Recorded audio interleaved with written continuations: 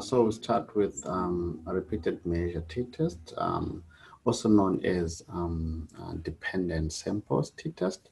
This whereby a study is conducted using the same sample. So usually maybe an intervention, you can test before and after, or you can test with another condition and then test again with another condition. So that is dependent t-test. You can also, it's also in the textbook. If you read some textbook, call it meshed samples design or related, something like that.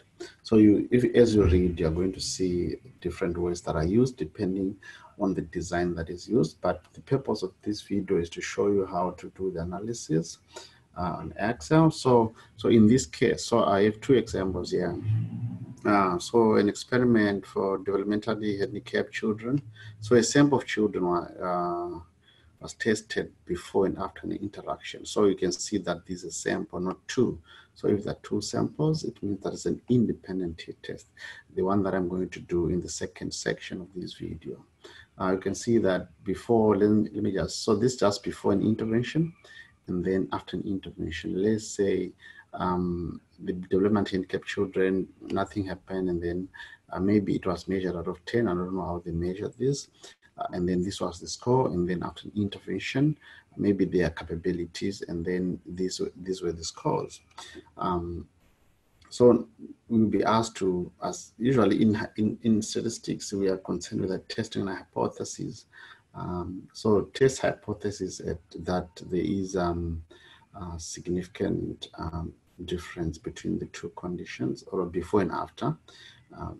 That's what I mean. Sometimes the questions can be directional. Maybe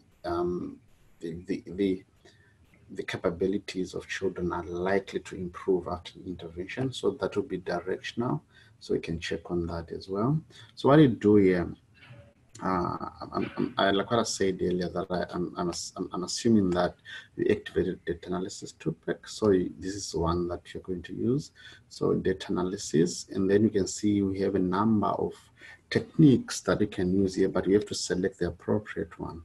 So we drag down, move down, move down. So this is for dependent t-test. T-test paired two samples for means. That's the one that you use, and then you click on OK.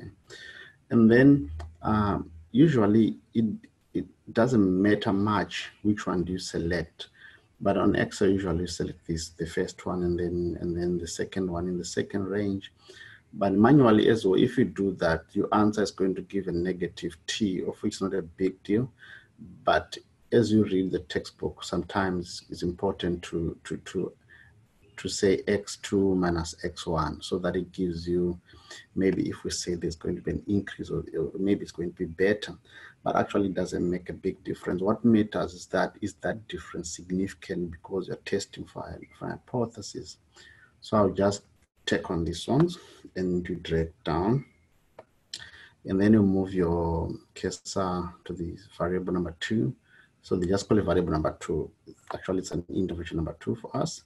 And then click on OK. And then the hypothesis test that there is no significant, we also want to falsify, so there is no significant difference, even if you have an intervention not. So it's 0. So even if you type 0 or if you leave it, so it's either 0, or if you leave it, doesn't make a big difference. And then we included labels. It means that we included before and after as in heading. If you didn't include it, you just tap at the number like 8 and dragging down. So we included the labels, the name of the intervention. So like it's saying tested 0.05, that's significant level. It means that we're 95% confident that our results are not by chance.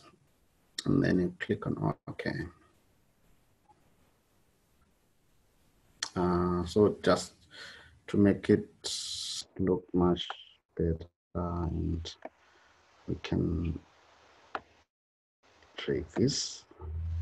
And usually I like to round to decimal places, but it depends on the question, or if your assessment is saying round off 2 decimal places, you have to do kind of what I'm doing now.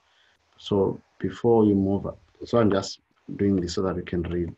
So you right click, I don't know if you're using a MacBook. I don't know if you guys use right click. I've never used one, but yeah, but I don't think there's a big difference. So it's a bit slow down, and then you want to round off to decimal, so that's number. So it's 2 decimal places, and then okay. So what is important here? What we need, what we want. So you can see the degrees of freedom here. So even if you do it manually, it's n-1. So you have 10 participants. This is 9. But what is important is for us to compare. We don't compare like what we're doing manually. So we look at this number, at this value. Is it significant or is it not? Let me just highlight in yellow. And then if it's two-tailed, you check on this number. Let me just highlight it in, I don't know if it's blue. Some ladies can name it a different color. I just call it blue. So these are T status. Like what I mean is this minus 2.80, but if we had arranged the scores in different way, it was going to be just 2.80. So it's not a big deal. But actually it means that there was an increase.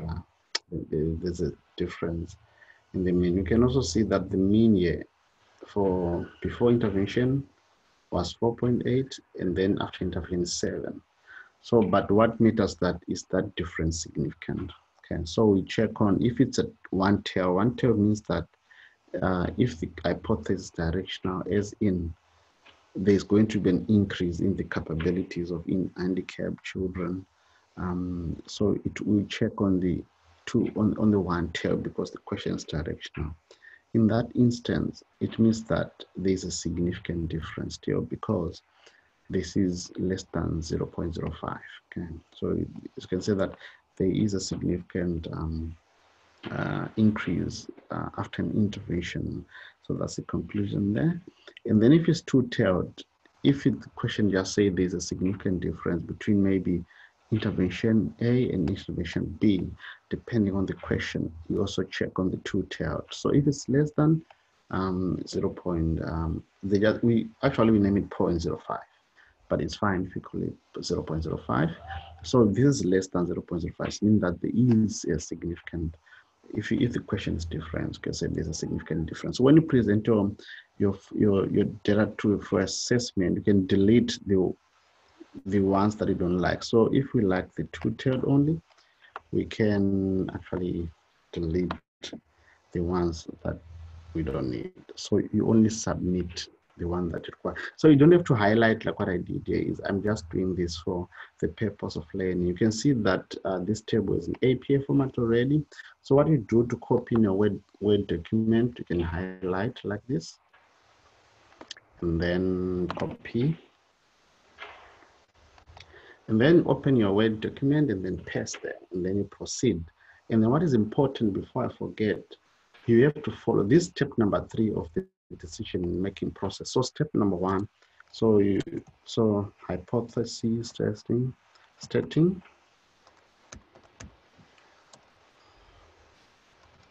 So it's stating the hypothesis.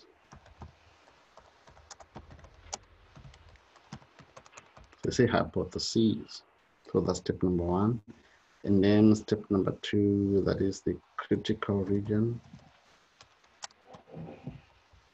So if it's minor, so we have it already. The critical region under this one is 2.26, the one that you obtain at the back of a textbook using the degrees of freedom and the significant level and the tail that is from the question. And then so this whole calculation is step number 3, whereby you do the computation.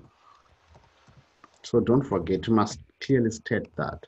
So stating hypothesis, where you state the null hypothesis and alternative hypothesis, and then the critical region, we have it already here. So this is the T-crit is 2.26, and then the computation, whereby we calculate the T value of which T is minus 2.80, but as in terms of significance, the negative value is almost ignored, and then the final one, you make a conclusion. So here, since we fail to reject the null hypothesis, we reject the null hypothesis and conclude that there is a significant increase after an